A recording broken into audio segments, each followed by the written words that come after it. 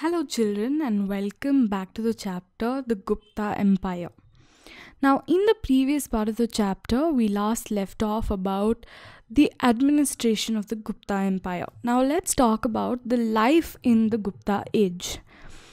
Now we know a lot about the political, the social and the economic life of the Guptas from the account of Fahim, who was a Chinese foreign traveler who visited India during the Gupta age.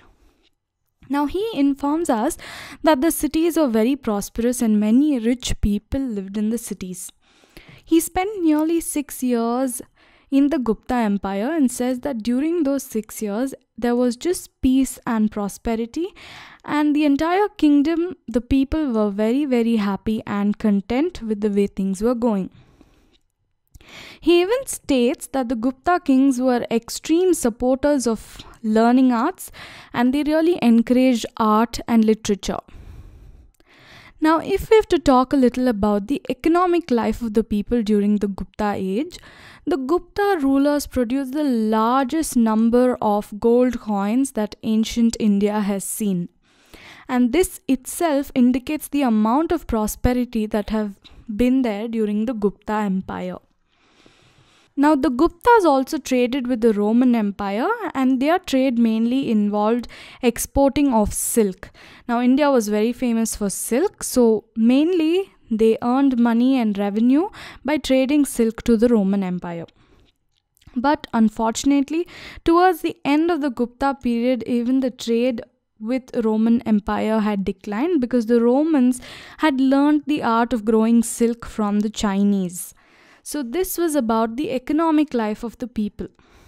Now let's talk about the social life of the people during the Gupta age.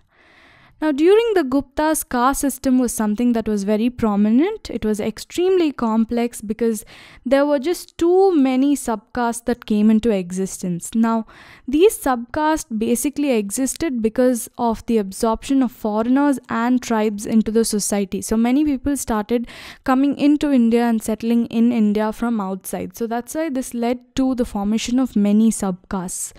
Now when you see this caste system, it says that the lowest section of the Hindu society were called as the Chandalas, and they lived outside the city and were regarded as untouchables. So the untouchable system came in from the Gupta period itself. And Fahim in his work states that whenever a Chandala had to enter the city, they struck a piece of wood on their forehead so that the people would avoid touching them or brushing against them because they were untouchables. So they had to do this ritual before they enter into the cities.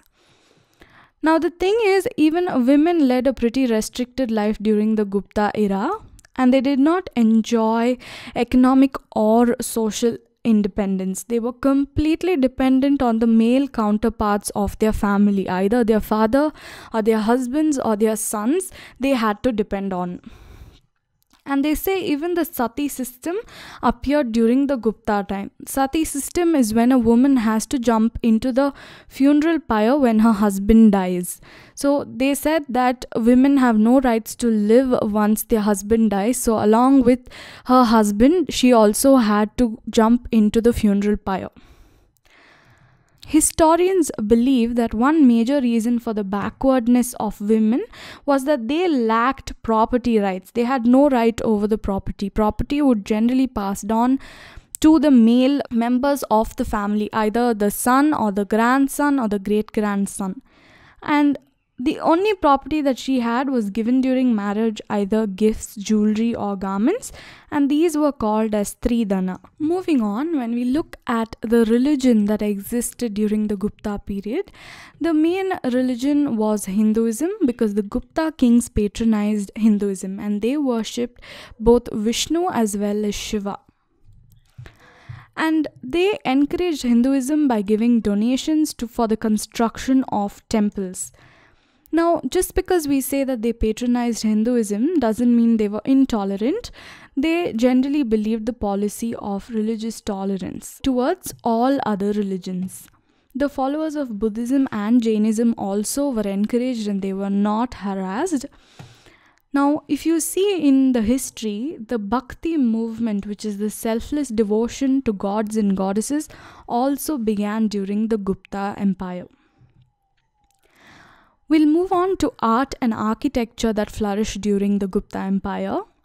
The Gupta Empire is known as the golden age of ancient India. This may not be just in terms of prosperity, but in the field of art, especially literature, Gupta age was definitely a golden age.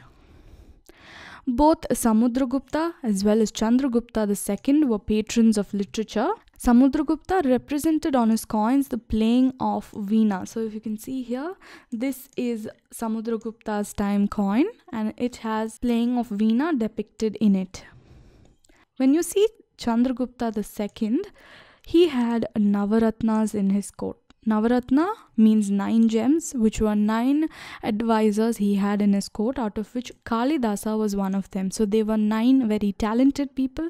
So Kalidasa was considered as one of the Navaratnas. Even architecture flourished during the Gupta time as many temples were built. A few examples are Deoghar at Jhansi and Bitargaon at Kanpur. So this is Deoghar at Jhansi and this is Bitargaon at Kanpur. Even beautiful images of Buddha was made at Sarnath and Mathura. One very noted of these was a 2-meter high bronze Buddha which was discovered, and it was said to be from the Gupta time. So this was a 2-meter bronze Buddha which was discovered, and archaeologically it is believed to be from the time of the Guptas. And if you see, Ajanta painting is another greatest specimen of Buddhist art that depicts the various life events of Buddha. And if you see, they are extremely lively and they are natural, and even after 14 centuries their color hasn't faded. So which means that even the amount of paint and the quality of things that they used back then was of the best quality.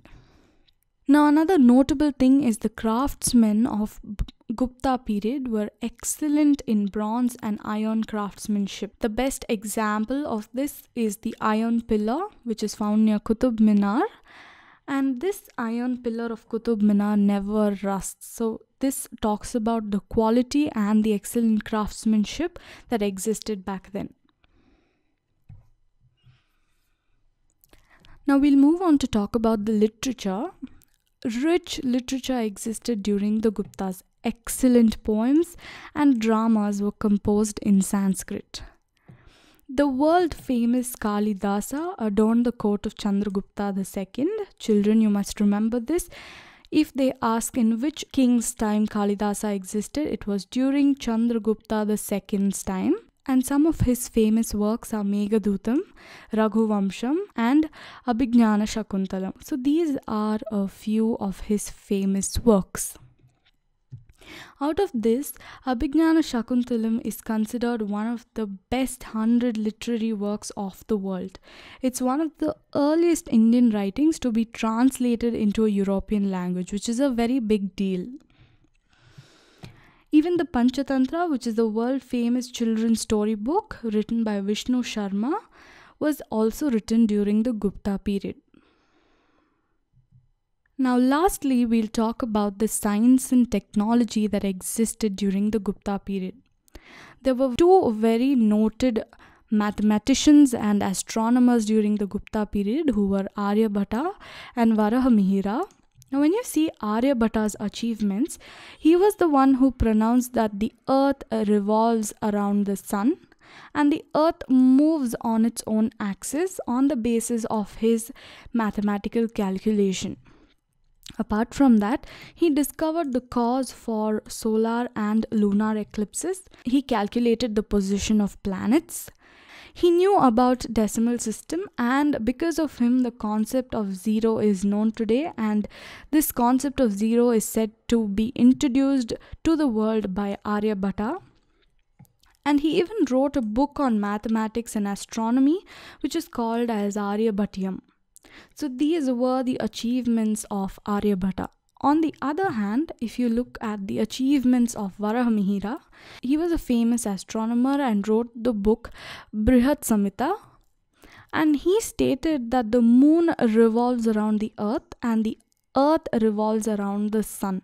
So he is the person who actually deduced the exact movements of the planets. And due to all of these excellent achievements in the field of art, architecture, science, and mathematics, the Gupta period is known as the golden age of ancient India. So with this, we complete this chapter. Let's do a quick recap of what we did in part 2. So we first spoke about life in the Gupta age. Then we spoke about economic life. We saw how there were so many golden coins and we traded silk with the Roman Empire. We spoke about the social life of people during the Gupta age. Then we spoke about religion and how Gupta kings patronized Hinduism. We spoke about art and architecture. We spoke about the various achievements in the field of art and architecture with the Ajanta paintings, the bronze statue, the different temple architectures, and the iron pillar. We spoke about literature that existed during the Gupta age. We spoke about the famous Kalidasa and his famous writings. And finally, we spoke about science and technology and the contribution of two significant people like Aryabhatta and Varahamihira. With this, we wrap the chapter up. If you have any doubts at all, please get back to us. Thank you.